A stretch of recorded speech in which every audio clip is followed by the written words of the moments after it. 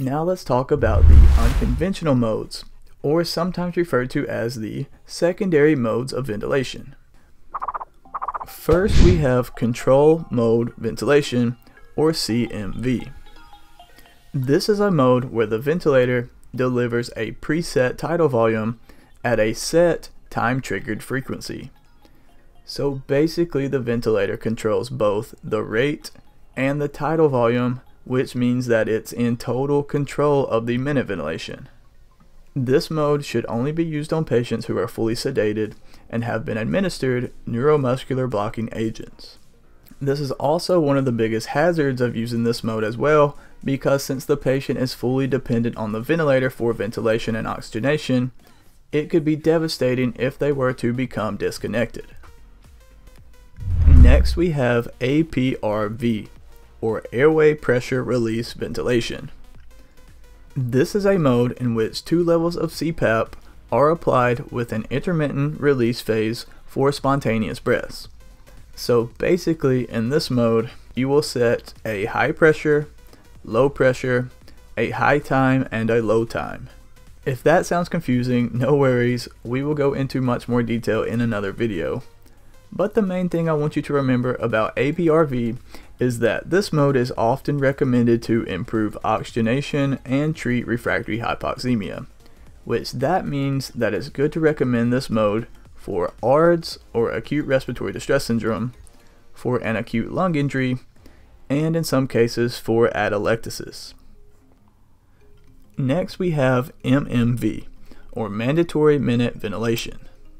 This is a feature of some ventilators that causes an increase in the mandatory breaths that are delivered when the patient's spontaneous breathing level becomes inadequate.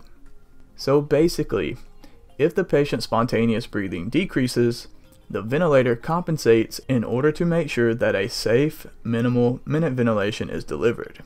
MMV is often an additional function of the SIMV mode and is intended to prevent hypercapnia. Next we have IRV, or inverse ratio ventilation. This is a mode that uses an inverse IE ratio to improve oxygenation and gas exchange. It's been shown to decrease shunting, improve VQ mismatching, and decrease dead space ventilation. This mode is commonly recommended for patients with acute respiratory distress syndrome, aka ARDS. This mode actually causes auto PEEP, which usually when you think of auto PEEP or intrinsic PEEP, that's normally not a good thing, right? Well, in this mode, the auto PEEP is actually what helps improve the patient's oxygenation, and it reduces shunting. So remember that the 2 modes that are used to treat patients with ARDS are airway pressure release ventilation and inverse ratio ventilation. Next up we have pressure regulated volume control, or PRVC. This is a mode of ventilation that provides volume controlled breaths with the lowest pressure possible. It does so by altering the flow and inspiratory time. This mode is used to keep the peak airway pressure at the lowest possible level. This mode is volume cycled and can be patient triggered or time triggered. Next we have PAV, or proportional assist ventilation. This is a mode of ventilation where the machine uses variable pressure to provide pressure support for the patient's spontaneous breaths.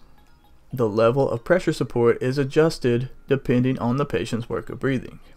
PAV can either be pressure triggered or flow triggered, and the breathing cycle ends once the patient's volume or flow demands are met. And one thing to keep in mind about this mode is that if the patient's lungs show rapid improvement, overdistension or barotrauma could occur because too much pressure would be delivered. Next up we have ASV, or adaptive support ventilation. This is a mode that changes the number of mandatory breaths and pressure support level according to the patient's breathing pattern. Next we have APC, or adaptive pressure control. This is a pressure controlled mode that utilizes a closed loop control of the pressure setting in order to maintain a minimum delivered tidal volume. With that said, in this mode, the delivered tidal volume will vary depending on the patient's lung compliance. Next we have VAPS, or Volume Assured Pressure Support. This is a mode of ventilation that provides a stable tidal volume by incorporating inspiratory pressure support ventilation along with conventional volume assisted cycles. This mode is only available on certain ventilators. One thing about this mode is that it causes prolonged inspiratory time, so patients with an obstructive disease should be monitored closely in order to prevent air trapping or other cardiovascular effects. Next up we have NAVA, or Neurally Adjusted Ventilatory Assist. This one's pretty cool. It's a mode that uses the patient's electrical activity of the diaphragm to guide the functionality of the ventilator. A catheter that has electrodes is positioned in the patient's esophagus at the level of the diaphragm, and that is how the electrical activity is picked up from the phrenic nerves. Then the ventilator uses this information in order to adequately ventilate the patient. Next up is automatic tube compensation, or ATC. While technically in my opinion this is not a mode, I did want to mention it briefly because this is a setting on some ventilators and it offsets and compensates for the airflow resistance that is imposed by the endotracheal tube or by the artificial airway. And last but most certainly not least is high frequency oscillatory ventilation, or AFOV. This is a mode or a type of mechanical ventilation that delivers very small tidal volumes at an extremely fast rate, which minimizes the chances of a lung injury. This mode has been shown to improve oxygenation in severe cases, such as with refractory hypoxemia. Now briefly, we need to mention the settings for this mode.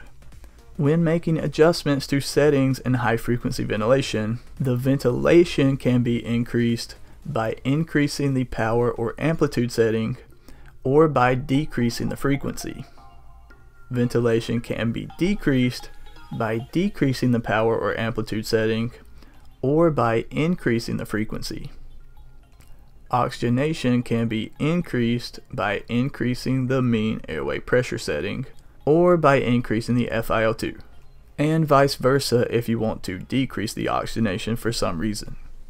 This mode is also indicated to provide mechanical ventilatory support in neonates with conditions such as a congenital diaphragmatic hernia, diffuse alveolar disease, and pulmonary hypoplasia. But we will talk more about that in another video. Alright guys, that's it for this one. Thank you so much for watching. If you want to dive deeper and learn more about this topic, be sure to check out some of the other videos that we have here on our channel. Also, you can go to respiratorytherapyzone.com where we have a ton of free study guides, practice questions, and other resources that I think you will enjoy. I'll drop links to everything you need right below this video down in the description.